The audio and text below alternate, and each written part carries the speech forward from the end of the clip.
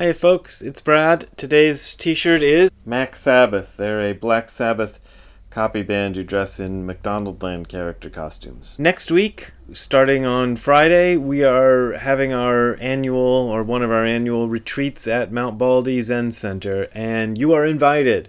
So please show up. There is still time to register. I'll leave the registration information below. I think we're getting very near capacity, but there's still room for more, so please sign up. If you're going to sign up, do it now. The theme of the retreat is going to be Menju, and Menju is usually translated as face-to-face transmission. Dogen wrote a fascicle, I hate that name, fascicle, an essay in Shobo Genzo called Menju, and we're going to look at that during the retreat. But I also want to look at some of the things that Kobun Chino said about Menju. Kobun Chino was the teacher of my first teacher, Tim McCarthy, and this book, Embracing Mind, The Zen Talks of Kobun Chino Otogawa, is the best source I know of for some of his teachings. I asked Tim about it when I was in Ohio last week, or whenever it was, 2 weeks ago, I don't know. And I said, do you think this represents the Kobun that you knew? And he said, oh, it's pretty close. So pretty close, I guess, is what we're gonna get. So we're gonna look at some of that. And I was just sitting over on the couch, which is over there, reading what Kobun said about Menju, and it was very interesting. Because normally people, I think, imagine that transmission is something that happens from master to disciple. So there's the master up here with his knowledge, his or her knowledge, doesn't matter. And there's the disciple down here with her or his knowledge, and the master transmits the great knowledge to the disciple, and then they both become equal, or something like that. Kobun doesn't look at it that way. If you look at his writings, he's saying that Menju is something that happens between two people, and it has to happen between two people. He talks about how there's a way-seeking mind, which is a phrase that the San Francisco Zen Center has jumped on, and I don't know if it comes from Suzuki Roshi or if Kobun invented it. But they've jumped on it, and they've sort of like put their little Maru R, that means a circle R around it, or Maru C, circle C around it. But the original word is bodhicitta, which means arousing the mind to enlightenment, or aspiration to enlightenment.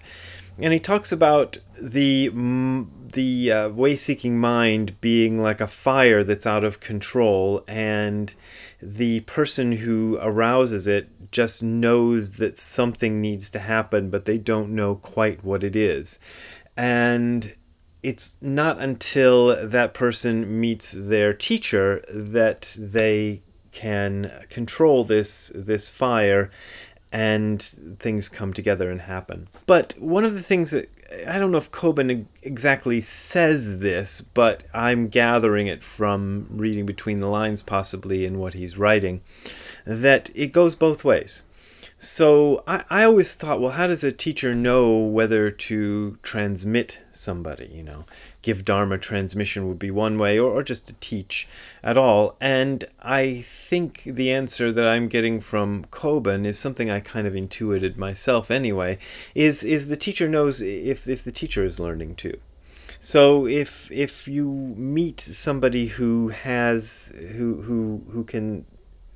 also has this way-seeking mind and is sincere about it, the teaching is going both ways. It's not coming from the master up here to the disciple down there, but it's going both ways. Of course, there's someone who's more experienced and someone who's less experienced, and that's a factor too, but the teaching has to go both ways. And ever since I've been doing the business I've been doing and gaining a certain degree of fame around it, I started to realize that there's a certain type of person who comes around who wants something, you know, and this is sometimes a sincere want, or sometimes it's usually sincere, but sometimes what they want is some kind of power or something. So they understand the teacher as being somebody who has a power or a position that can be conferred upon me. You know, I as the person want to get this power, so they want to get a thing. Sometimes it's a credential, you know, that they want, and I've been asked straight out by people for credentials, and I've always refused. When I see somebody wants a credential, I'm kind of like, you know, go talk to those guys over there. They're good at giving credentials. But if I can feel sincerity, then I'll work with it and see where it goes. But this, whatever this is, it's not something that can be sort of decided. You can't honestly go, well, I think I'll give it to that guy, you know, or I think I'll give it to that guy. It doesn't work like that. It has to kind of happen. And if it doesn't happen, it doesn't happen. And there's no way to be honest about it if it isn't happening. You can, but of course there are transmissions that are done for different reasons. The various reasons that transmission is done might not always be as pure as one likes. Sometimes it happens from a father to a son, or increasingly a father to a daughter now in Japan, because they want to run a temple. They want to keep a temple within the family, and so the transmission goes that way. There's political reasons. There's all kinds of things that happen just because somebody wants a teacher in a certain country, and here comes a person from that country, and then they give the transmission, hoping that it works out.